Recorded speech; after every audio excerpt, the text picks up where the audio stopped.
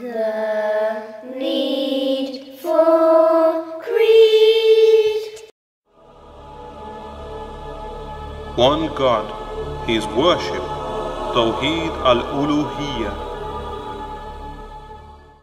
The ultimate truth is that none has the right to be worshipped except Allah, besides whom no other gods exist. This testimony or kalima is the pinnacle of mankind's existence, and from polytheism or shirk we must desist.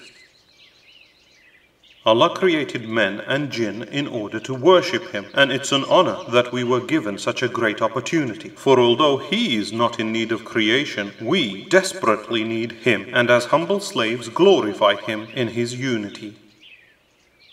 The best of men were the prophets, and each one submitted themselves to monotheistic worship, pure and clear, beginning with Noah, peace be upon him, who said to his people, "Worship Allah, you have no God beside Him, and to hold that dear."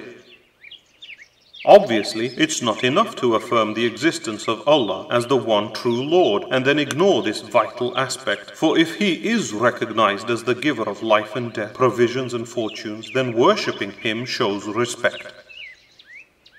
So channeling all worship to the one true God and physically implementing this monotheism or Tawheed is a must. Worship or ibadah is the reason for existence, and abandoning Tawheed al-Uloohiyyah is unrighteous and unjust.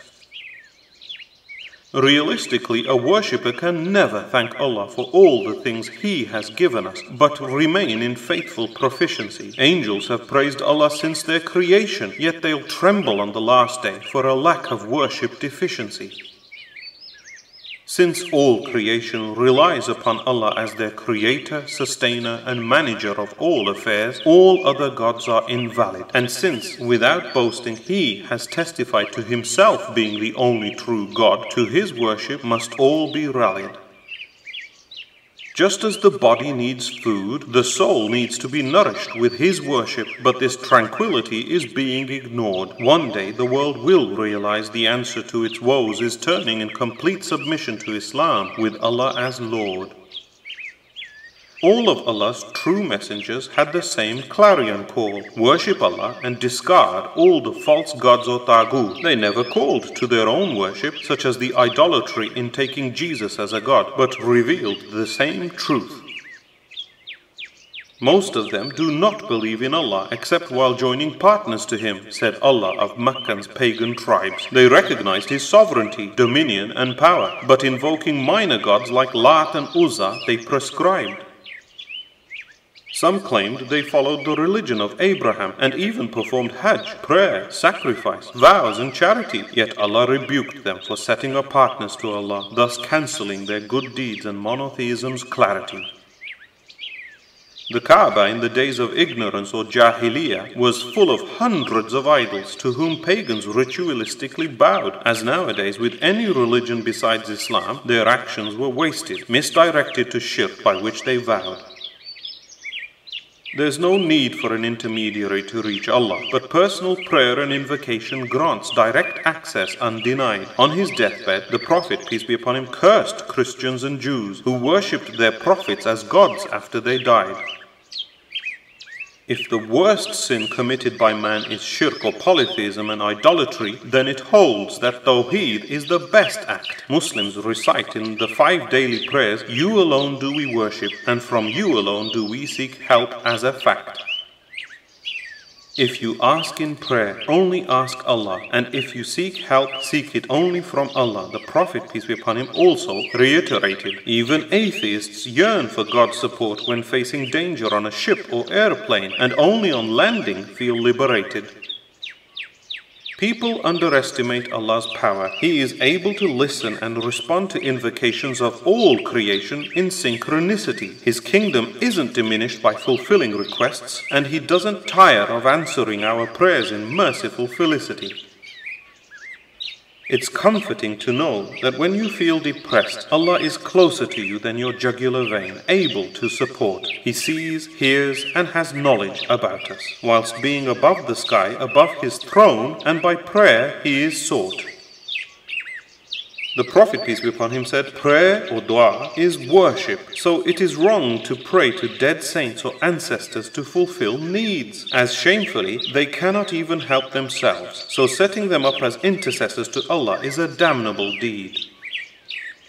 For example, Catholics call on Saint Christopher for strength, just as ignorant Shia say, Ya Ali Madad, for Ali's, may Allah be pleased with him, aid. In reality, both are slaves of Allah by themselves, awaiting the last day just like you. In doing this, shirk is obeyed.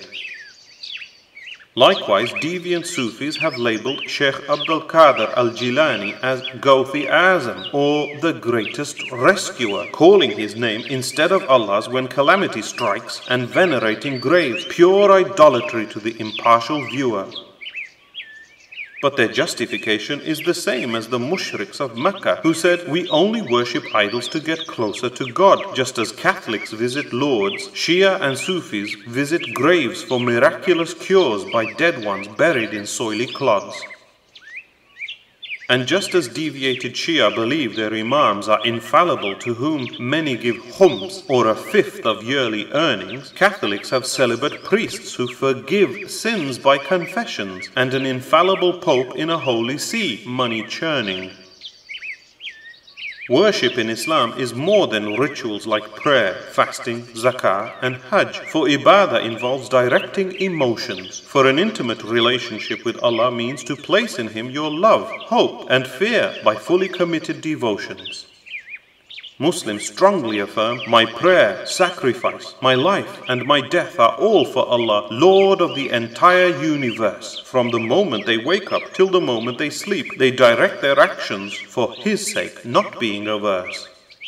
An aspect of Tawheed al-Uloohiyyah is abiding by the rules of hukm or sharia that Allah has legislated in Islam. The Prophet, peace be upon him, said that monks and rabbis are taken as lords besides God when they decide what is halal and haram.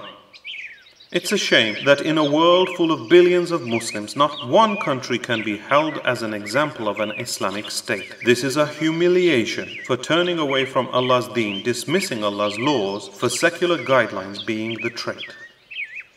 Allah has said, whoever sets up partners to Allah in worship, they will abide in hell and never enter paradise at all. So for Christians who take Jesus as a God, there is a dire warning to turn to God alone before they take that fall. Yet there are even so-called Muslims who deride the Sunnah of the Prophet, peace be upon him, accepting only the Quran as a fix, but they delude themselves, setting up their own intellect as a God, taking and leaving Islam like a pick and mix. The Prophet, peace be upon him, said, whoever does a deed not sanctioned by me will have it rejected, dismissed as innovation. He also warned, whoever turns away from my Sunnah is not from me, whether in laziness or extreme deviation. Ibadah or worship is that which Allah loves and is pleased with, of speech, actions and intentions, open and hidden. We must obey His commandments for contentment of the heart, enjoin the good and stay away from the forbidden. For example, worship of the heart is love and fear of Allah, of the tongue is dhikr, and of the limbs is praying and fasting. Allah doesn't need any provisions or food, it is He that provides, so seeking His face will lead to heaven everlasting.